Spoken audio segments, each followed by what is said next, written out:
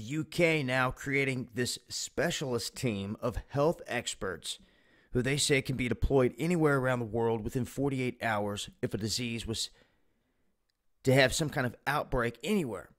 They're saying that the aim is to stomp out these infections like Ebola before they spread far and wide. But if we look back at the UN and some of these track records of the diseases we've seen, some of these things never popped up in these areas, deadly diseases, until the UN came in. So it raises questions as to who's really pushing these diseases and what is the agenda. Now, that doesn't mean that this group isn't going to be legitimate, but these days, what the hell is?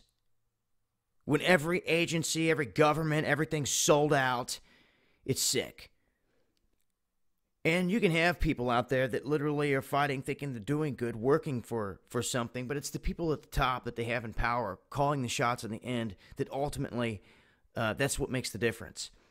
And if it's on a corrupt level and there's corrupt things going on, only those handful of individuals are going to know while they keep the rest in the dark. And sometimes put them at risk too, as part of their ongoing experiments. But this also raises the question, are they expecting something else to happen? Is there something else coming around the corner? Now, once again, they want to keep talking about Ebola, but we know the ins and outs of that and everything that's gone on with it and what they were pushing, the agendas through the mainstream media. Hell, where it was created, the patent on the whole thing, just like the H1N1, just like Zika, all these things we're seeing. But they're saying that this has been highlighted here recently, and the government's going to fund £20 million for the next 5 years. That's per year. Or no, they're saying over 5 years. So over 5 years, they're going to have this money to do this. And just wanted to make note of it. You see some of these things go into motion. You have to ask yourself, what do they know? Do they see something? Are they expecting something else? They've got a team on deck just in case. So, wanted to share it with you guys. Just make note of it.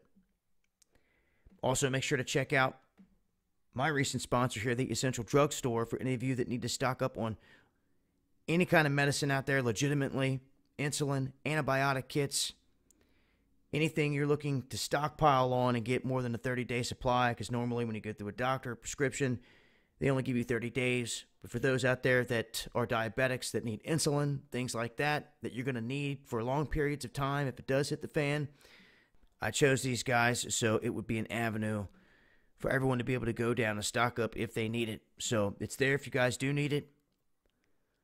I will continue to update as I always do. And if you guys know of anything going on out there, let me know. Dabu7 at yahoo.com. I'll play my part to get the word out. Much love.